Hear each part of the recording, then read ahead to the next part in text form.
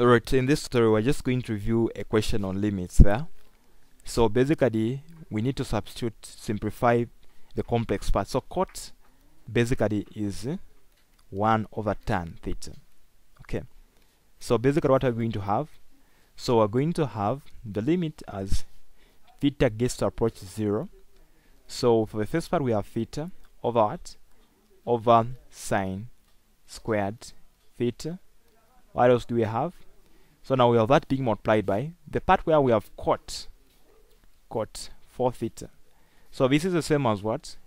1 over tan 4 theta. So I'm going to substitute that. So we have 1 over tan 4 theta multiplied by cot squared 2 theta, which is on the bottom there.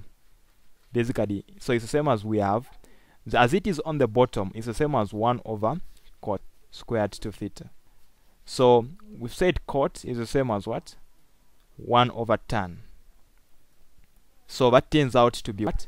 The reciprocal of that. So the reciprocal of 1 over tan squared 2 theta is going to be what? It's just going to be tan squared 2 theta. So we have tan squared 2 theta on the numerator part now. So we want to make sure that what we have is in line with what? In line with a special what? With a special trigonometric limit. So the special trigonometric limits that I can give as an example are these: sine x over x, this is equivalent to what? To 1.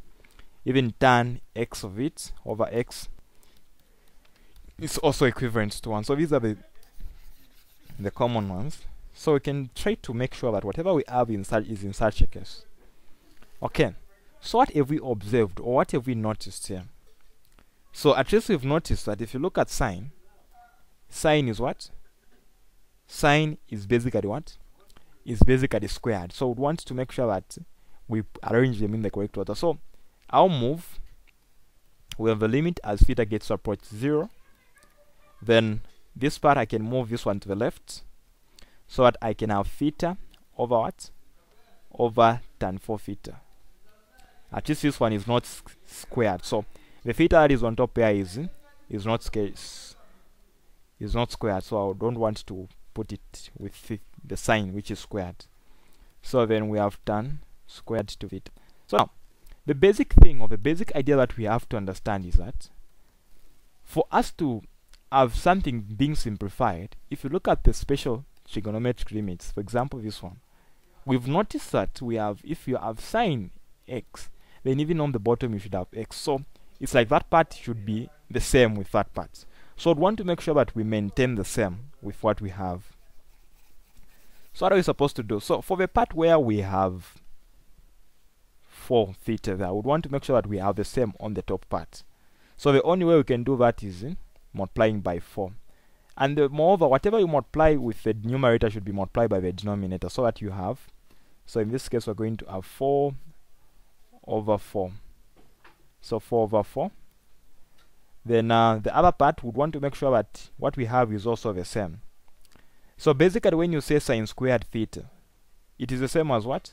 Sine theta in brackets then squared. So we want to make sure that we get to simplify it to that form. So we're going to multiply by theta. So I'm going to multiply the entire thing by theta squared. So it's like I put theta squared down and also on top there. So basically what is this going to be? This is going to be the limit as theta gets to approach 0. Then the top part there is going to be 4 theta over what? Over tan 4 theta. So I've ignored the other 4 there. I'll take it towards the end there. Then what do we have? So we now have, for the middle part, since they are all squared, I can just plug it out. So I would say theta over sine theta. So since the square is common, I can just put everything in square outside. Then even the other part, I'll say tan 2 theta over what? Over theta. So now, remember, before I get to do that, I need to make sure that whatever is on the bottom should match up with whatever is what is attached to the trigonometric function. So I'd want to make sure that I have a 2 theta there. So this 4 that was there can be multiplied by that, so that we have 4 theta 4 theta squared. which is going to be what? Which is going to be 2 theta. So that if you square it, it's going to be 4 theta squared. So the 4 over 4 that we had introduced is now gone. The 1 4 is attached to the theta, the other one has been attached to the other part where it is becoming the square as well. Then at that stage, it's like you have the special trigonometric limits now. It's just a matter of you distributing the limits. So the limits, as theta approaches 0, for the first part we have 4 theta over tan 4 theta.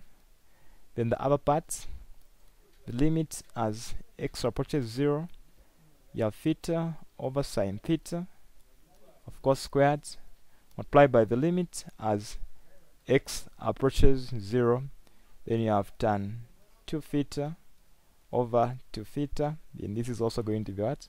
This is also going to be squared. So what we are going to have is this is equal to 1, that is equal to a 1, and that is equal to a 1. So basically your result is a 1, and that is how you get to simplify that limit. Thank you very much for watching.